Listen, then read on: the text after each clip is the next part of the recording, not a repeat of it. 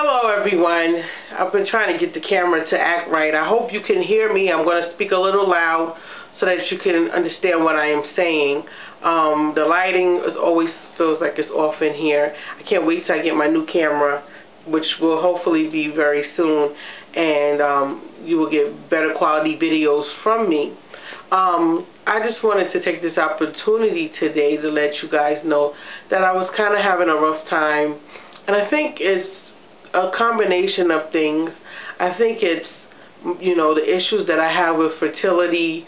I also think that it's not being able to move forward with certain things just because of the financial issues associated with my infertility at this time. And then also I was laid off a while back, and I just been feeling a little bit down and frustrated.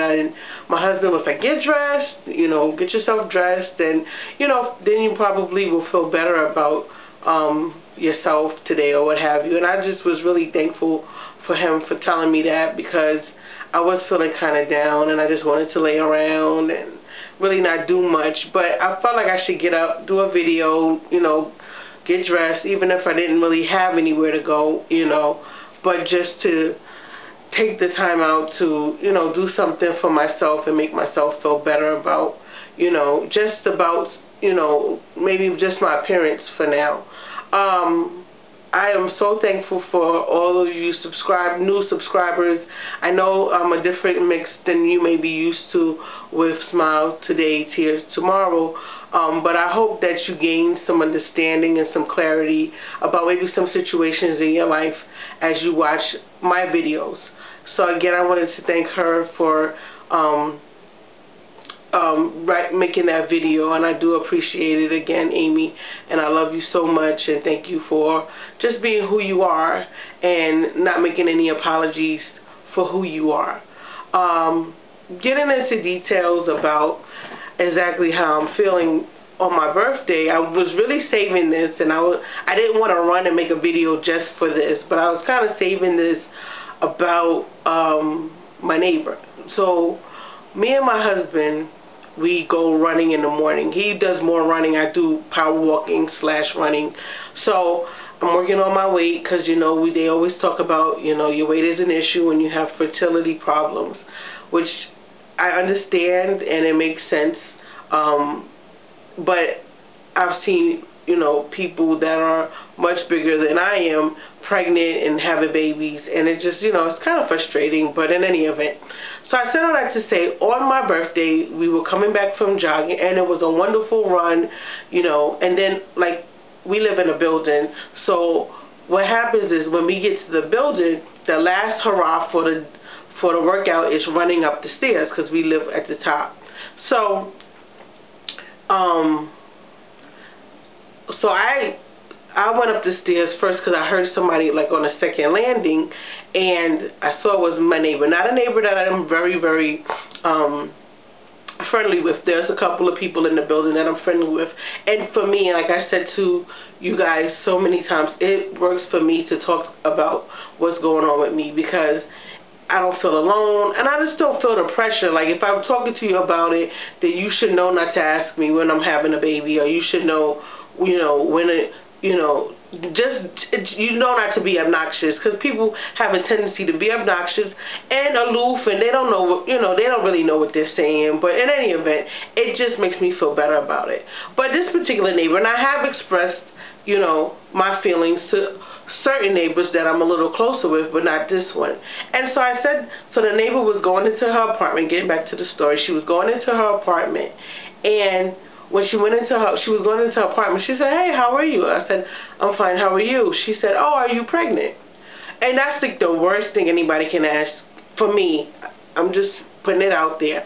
When you're trying to have a baby, or you can't do it at the time or whatever, it's just like, oh God, not again. That's just how I feel about it. And she goes, are you pregnant? And I go, no.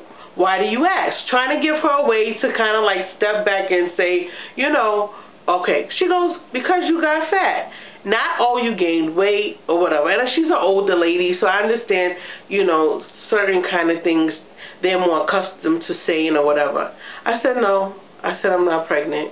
And so she went into her apartment. And I saw her again later on that day. I didn't even acknowledge her.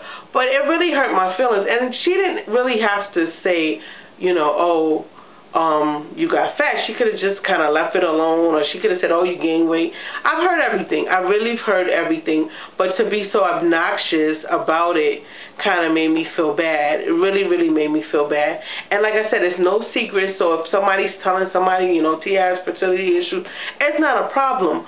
But for me, you know, she just came off so obnoxious, and it really, really made me a little bit wound up. I tried not to let it affect me on my birthday because I just wanted to have a wonderful day, which I ended up having just an awesome time.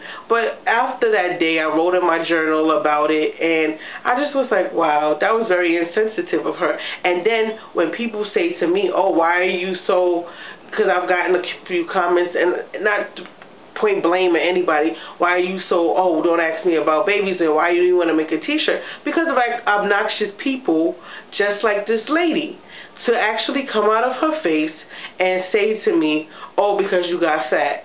Now, I can't say don't ask me about babies, but she can be as obnoxious as she wants to be. So in any event, just having a rough last couple of days, and I'm talking to my husband about it, and I'm like, we're going to make it through, and I'm almost on the verge of tears right now. I'm like, we're going to make it through, right? And he's like, yes, we're going to make it through. And I just appreciate him for that, because he's so supportive, and he's so hopeful, and he's just so loving at the times when I need him to be. So guys, I guess on that note, I'm going to go. But I just wanted to share with you that I'm just kind of struggling today. I'm having a hard time. And I just can't wait to be almost finished with this journey, because it is very difficult. And it's very hard.